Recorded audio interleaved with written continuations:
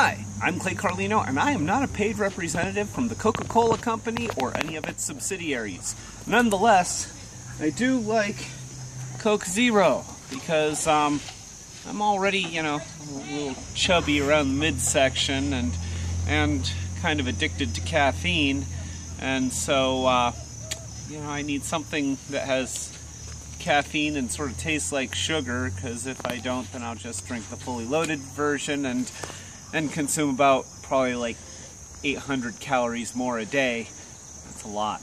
So, Coke Zero, I like it because it doesn't have that nasty diet aftertaste that you get from like Diet Coke or Diet Pepsi.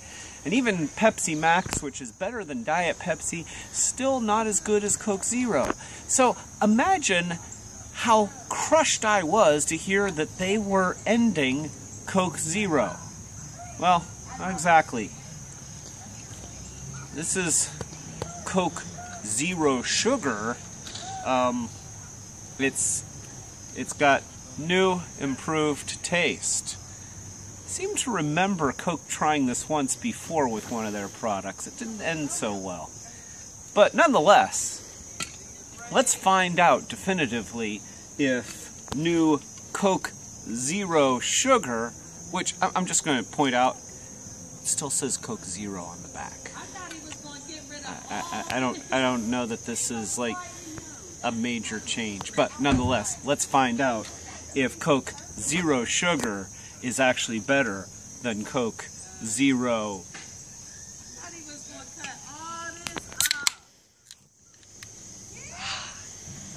Wait here, let me get in the traditional drinking a Coke pose, because you always have to be able to read the label when you do this.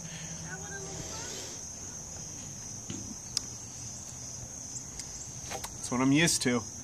I mean, granted, a fully loaded a fully loaded fountain Coke, say that 3 times fast, a fully loaded fountain Coke from a place that has the mix right is the best, but this is not bad. Now, let's try this one. It sounds the same.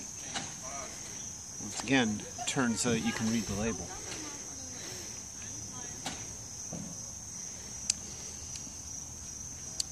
Maybe I need a palate cleanser. Hold on.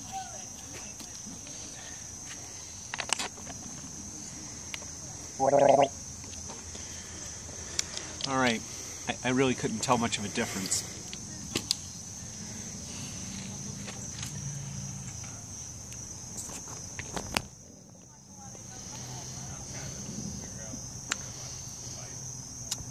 Okay. Tastes like Coke Zero, which the important thing is that it doesn't taste like Diet Coke, because Diet Coke sucks. I just lost my potential Coke endorsement right there by saying Diet Coke sucks. But nonetheless, Diet Coke sucks.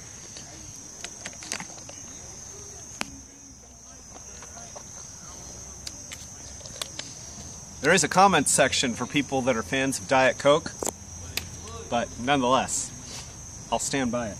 Alright, and then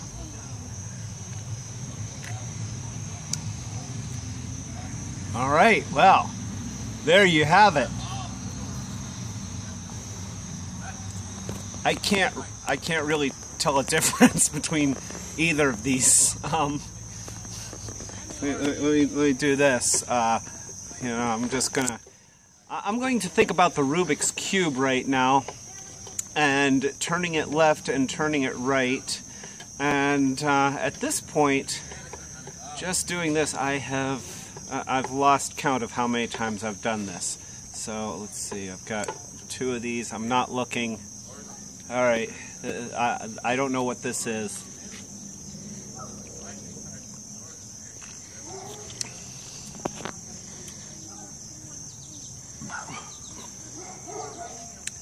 Okay, my gut instinct is that one's the Zero Sugar.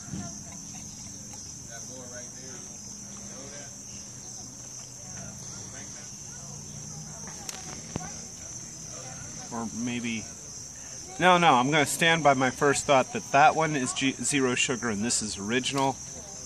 Hey, I got it right. Okay, so apparently there is a slight difference. But other than that, people who actually do drink this stuff, which I know is terrible for you, I've been told by plenty of people who are really health conscious that I shouldn't drink this stuff.